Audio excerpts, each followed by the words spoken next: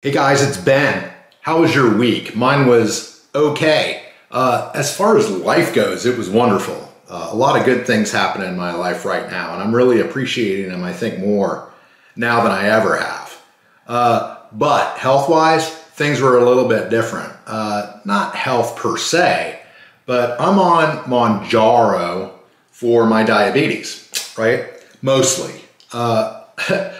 Between you and me, I also needed to be on it for my weight loss, but primarily my doctor put it on for my diabetes. And I didn't need to lose the weight because when I first started this stuff, I had lost weight down from 240 pounds to 50, thereabouts, whatever, down to about 220. And I lost it all the way down to like 180, 190.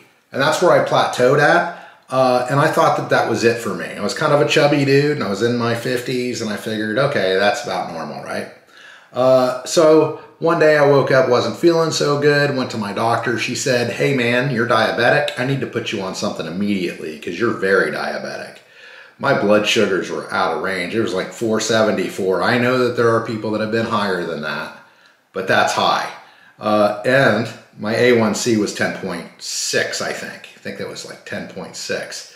So she put me on Mounjaro, and here we are all these weeks later, and I have lost a lot of weight. I'm down from 180, 190. Last week's weight was, let me look, 159.6 was last week's weight. So that's big time loss for me, especially.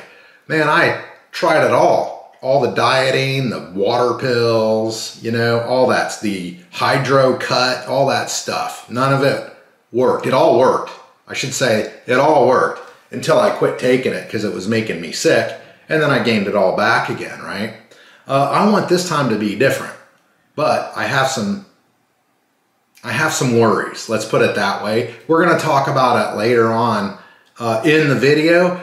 I have these worries that I'm just now beginning to come to terms with. I'm a pretty smart guy. You would have thought I would have thought about these before I started taking this medication. But the fact is, I was in such a bad state health-wise, I would have taken just about anything my doctor told me to take. That's exactly where I started. And I'm glad that she put me on this Mounjaro, and I'm gonna say, I think it's probably gonna save my life. I'm feeling way better. I'm way healthier now than I was 40 pounds ago, 50 pounds ago, and my blood sugar is way down. I do have an issue though. Now look, I was supposed to do a video for you guys this week. Let me just clear the air real quick, because there's people out there saying, hey man, where's the video about what you eat in a day? All right, where's that video? You said you were gonna do it, and where is it? Well, gonna have to put it off a little bit longer, you guys. I'm really sorry. The thing is, my wife and I went out in the RV last weekend. We took a trip up to a place called Little Sahara State Park. It's in Winoka, Oklahoma, and you'd never believe. It looks like the Sahara Desert, really, seriously, with the dunes and everything. We had a blast, and we ended up staying a little extra.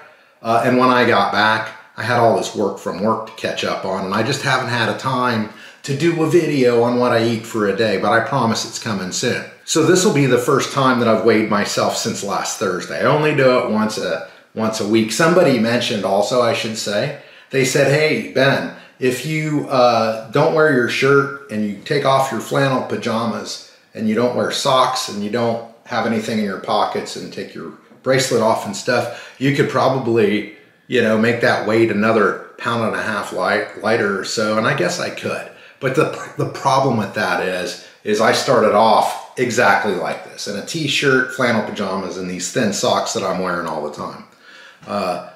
That's my standard, right? That's where I started all those weeks ago, and here we are. If I were to change it up now, it would kind of be cheating the numbers, right? So I'm gonna keep the same clothes on. The point is not how much I've lost, it's that I'm losing, right? I'm not at a race for the finish. I'm getting there though, as far as the weight goes. But that's when the hard part starts, y'all. That's when the maintenance part begins. And I know it's hard because I've already started trying to do it. And it's a balancing act, and we're gonna get into it. But let's talk about the stuff this week. People tune in to see my blood sugars and my weight. So here we go. My blood sugar average this week, disappointingly, right? Disappointingly, 121. Right. Some people are going to say 121, that's not bad blood sugar, Ben. That's not bad. That's not terrible.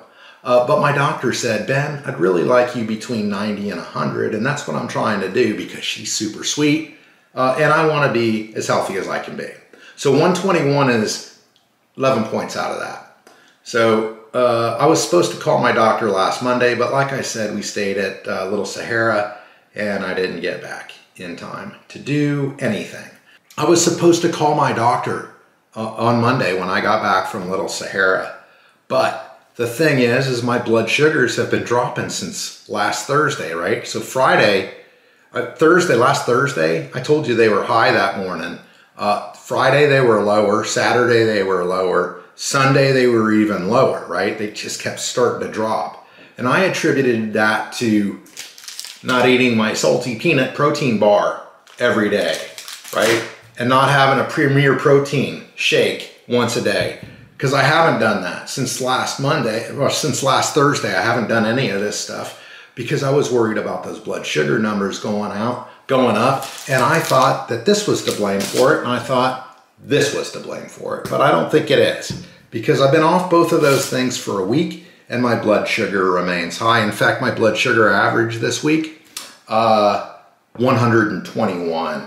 Last week it was 117.75 and I was worried about it then. It's even higher now. So my doctor's getting a call tomorrow. Friday, I'm gonna give her a call and say I need to at least come in or at least speak with you about maybe going from 5 milligrams to 7.5. I know a lot of people out there are saying 121, that's not bad, Ben, but for a diabetic it is. When you've been maintaining between 90 and 100 for the last, 22 weeks, and it jumps like that all of a sudden, it's alarming and it's got me, wondering what's going on here because I don't want to start moving up again. So I'm going to talk to my doc tomorrow about elevating my dose to 7.5 from 5 milligrams. So that's out of the way. The weight last week, 159.6. You'll remember I gained like a pound. Actually, it was 1.8 pounds, almost 2 pounds last week. And that was another thing that I was worried about. Where's this weight gain coming from? And honestly, I was a little bit more peckish last week. Not so much this week, curiously, but maybe I was just binging on these salty peanut bars, which are awesome, by the way, if you don't have diabetes. Actually, I don't think they affected it at all. So maybe I can start back up on my salty peanut protein bars a couple of times a week because they're really a treat.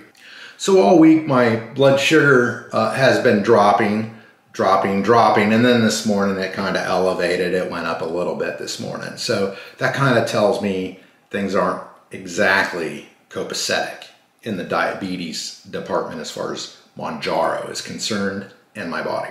So we're gonna talk to the doc. Got some comments this week. I wanted to go over some comments with you guys from this week, some really good comments. And by the way, you guys that were defending me for saying Mounjaro incorrectly, and I'm going to say it incorrectly again. I've been calling it Mounjaro for you guys that don't know, and there was a person that was kind of upset in the comments about that. I don't know why, but they were, and I'm going to try to pronounce it Mounjaro for that one person. But I got to be honest with you. I was watching an Aussie newscaster and they kind of pronounced it Mounjaro too. Mounjaro was released in Australia last year. So, sounded like Mounjaro anyway. Didn't sound like Mounjaro. I don't know, maybe we got some Australians out there in the comments section that can chime in how the Australians say it. Anyway, gonna have to put my ciphers on. I really do need to get my eyes checked. A diabetic should have their eyes checked once a year, and I probably haven't had mine checked in 4 or 5 years, maybe even longer. I know it's terrible, but we're gonna get it done because my wife found out that I haven't had them checked in a couple of years, and she made us an appointment. At Casimir897 says, I'm on Mounjaro. I've slowly become more and more resistant to it on 2.5 milligrams. You're going to, that 2.5 milligrams, I don't know where they get this phrase from, but a lot of people call it a loading dose. And that's to say that you inject it into your body and your body kind of gets used to the drug. And it's also for the 2.5 milligram dose is what my doctor told me is also to see how well your body tolerates the drug itself. So you're probably due, you've been on it for a while, you're probably due to go up to 5 milligrams. Definitely, I would talk to my doctor about it and see what they have to say. As in, anytime you're thinking about making a change, you should talk to your doctor. Well, you got to anyway, because you need to get the bigger prescription. But that's probably what it is. You've probably become accustomed to it, and bodies do that. Like I was talking earlier, how I'm on the 5 milligram dose, have been, for quite some time now. But now it seems like it's not working as well as it used to. So I think it's just the effectiveness is kind of wearing off, and it's time for me to go to 7.5. At Rita Hart 3868 says, I've been on this dose since 2019 because I was told an old fracture in my back. What? She's been on the dose, a 5 milligram dose, since 2019 because her doctor told her that she had a fracture in her back. That doesn't make too much sense to me, and I think maybe I would go talk to maybe a different doctor. A beauty addict says, I wonder, after hearing your blood sugar going up, and she wonders what's going to happen, really, once I get to the 15 milligram dose and my body gets used to the 15 milligram dose. She asked, could you ask my doctor, please? And I will ask her because, you know, this is a weird thing. I didn't even consider this, right? When I was on the 2.5 moving up to the 5, I was like, that's just normal, right? Now I'm on the 5 moving up to the 7.5. I hadn't really considered that until a beauty addict brought it up. Now I'm kind of like wondering what does happen when I get up to 15 milligrams. I use it to control my diabetes mostly at this point. My weight loss, I'm getting there, right? I'm within, last week I was within my goal weight of 150 to 160, top end, but I was within it, right? I'm hoping I am today. I forgot to weigh myself, you guys. People were waiting for me to weigh myself. So right after I discuss this, that's what I'm gonna do. I'm very sorry. Please pardon my ADHD. So yeah, that does have me concerned because what does happen when you hit that maximum dose and after, you know, a couple of months, your body becomes accustomed to it and it stops working. What does happen then? There's no higher dose than 15 milligrams. Are they planning to go higher or what's the situation? Inquiring minds want to know. I know there's people out there that have reached that 15 milligram dose and they've been on it for quite a while. Maybe you can chime in the comments. That'd be really helpful. Okay, sorry you guys that are waiting for my weight. Maybe I'm subconsciously putting it off because maybe I think I've gained some weight this week. Maybe I have. It's not that I've been eating terrible. That's not entirely true. We went RV camping last weekend and I had 2 chili dogs. They were delicious. But what I didn't tell you is I spread them out over 2 days. I had one on Friday for dinner and then I ate the next one Saturday for lunch. My wife made me 2 because I used to eat 2. Actually, that's a lie. I used to eat like 2 or 3 of them with fries and chips and all the extra shit that comes with it. But now I can barely eat 1 chili dog and that's good enough. That's a pretty good meal for me with the chili on it and the cheese, the bun and the hot dog. That does it. That's pretty good. And they did. They were very delicious. Anyway, here we go again with the ADHD. Sorry guys, let's get on with it. All right, here we go. Am I worried about this weigh-in? The answer is not really. If I went over my maximum weight, that's another thing that I need to talk to my doctor about because the Mounjaro is definitely not working if that's the case. Because besides the 2 chili dogs, I've really been watching what I eat this week very, very closely. My calorie intakes is where it needs to be for weight loss, for my personal weight loss, and I haven't been eating any kind of junky foods besides those 2 hot dogs, chili dogs. So here we are, 158.8. 158.8 makes me really happy. It really does, because I was kind of worried that I'd gained a couple of pounds because I was kind of worried that the 5 milligram stuff had stopped working for me. It still is working, just not as efficiently, right? But I still managed to drop some weight this week. I'm very happy with that. So you guys that were getting into the comments and I had to jump back to the weight, I apologize. And for you guys that had to wait for the weight because I jumped into the comments early, I apologize. But let's get back to the comments, shall we? Because there's some good ones this week. And by the way, you guys, thanks for all the encouraging comments as well. I've already thanked you for defending me, but now thank you for the encouraging comments. You have no idea how much they mean to me. And they really do encourage me and they keep me on task, man. I think of you guys when I'm thinking about doing something stupid like having a salty peanut protein bar when I'm not sure if they're elevating my sugars or not. I think of you guys and I think, let's put it off, right? Because I'd hate to have to face you guys with terrible numbers and then say, oh, and I was still eating these salty peanut protein bars and eating all kinds of sugar, and I'm not doing that. So here's the thing too, I'm worried now that I'm gonna be going up on the 7.5 milligram dose with all these shortages out there. And if you guys hadn't heard, I don't know where you're living, but there are some severe shortages worldwide with this stuff. How they didn't anticipate the absolutely overwhelming demand for this kind of a drug, it just flabbergasted me. Maybe I need to be in charge of these pharmaceuticals. Maybe I need to be like the CEO, because if somebody would have brought this drug to me and told me what this drug is going to do, I would have said, we need to start loading up right now. We need to build like 18 more factories, right? Immediately, because this is going to be in demand, big demand. And guess what? It was. And now there are shortages. And I'm worried that I won't be able to get my 7.5 dose. But I've had a lot of comments that are suggesting things that maybe will be a solution that I also need to ask my doctor about. At SCS37716 says, if you can't get the 7.5, since you have a 2-month supply of 5, couldn't you get 2.5 and take 2 shots? He's saying take the 5 and take the 2.5, and that's a 7.5. I don't know if it works that way. The reason I don't know if it works that way is because I don't know if the injection needs to be in the same location in order to be effective. Because it seems like if I inject one here and I inject one, you know, a couple inches away, I don't know. I'm going to ask my doctor if this is a practice that she would recommend. If it is, I'm totally on board with that, because I do have a box of 2.5 and I am now down to my last box of 5. So I do have enough 7.5 to go a month, right?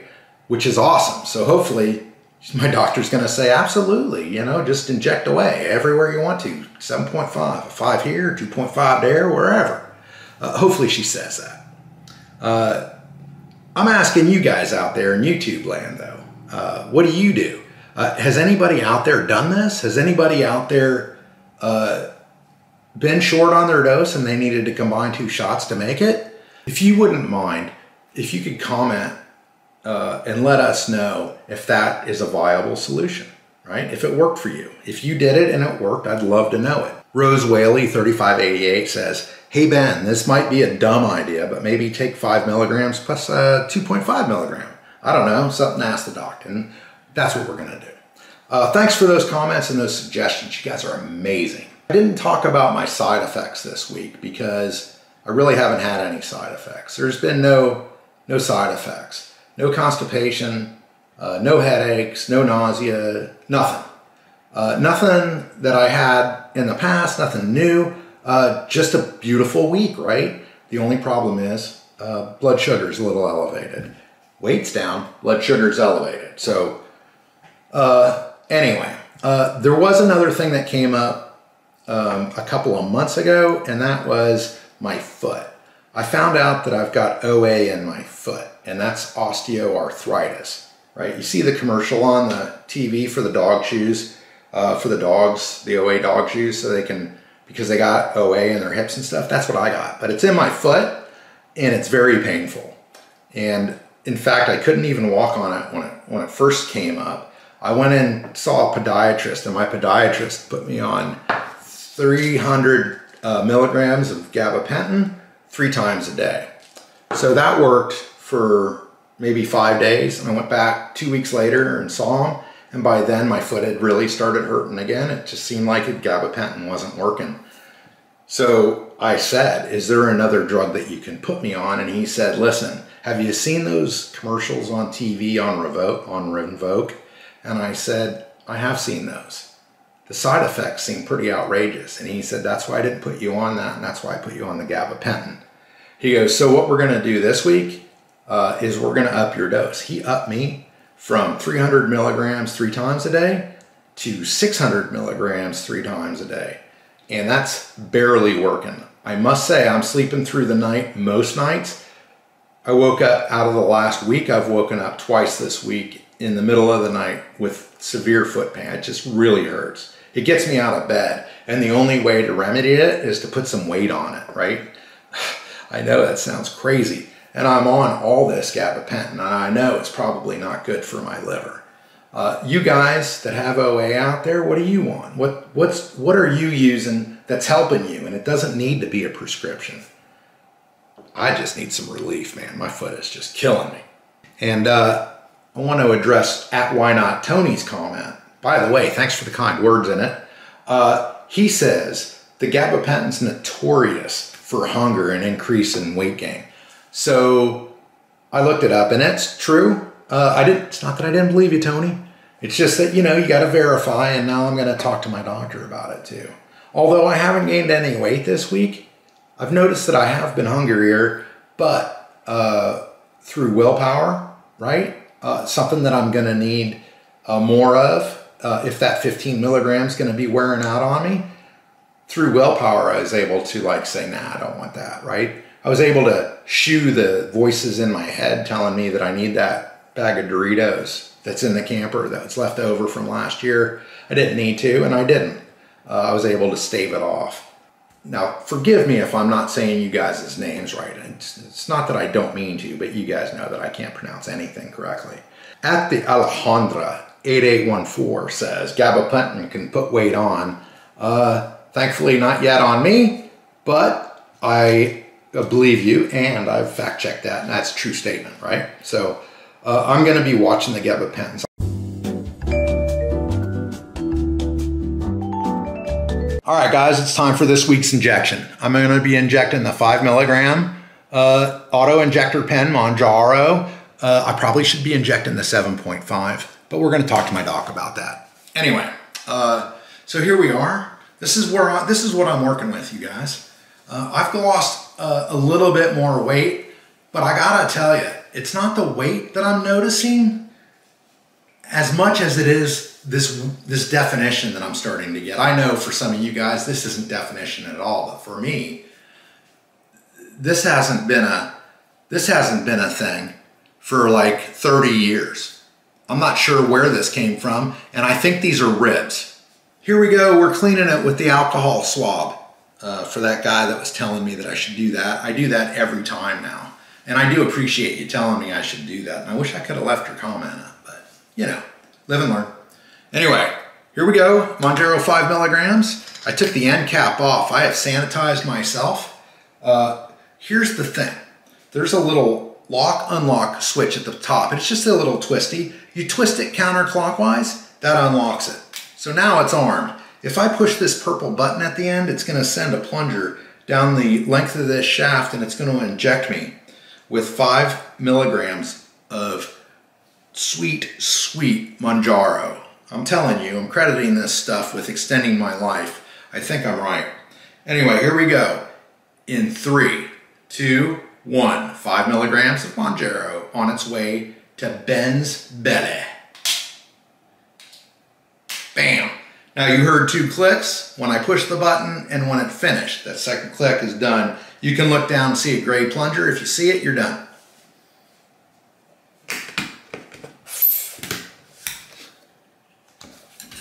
That's it for this week, you guys. Thanks for sticking around.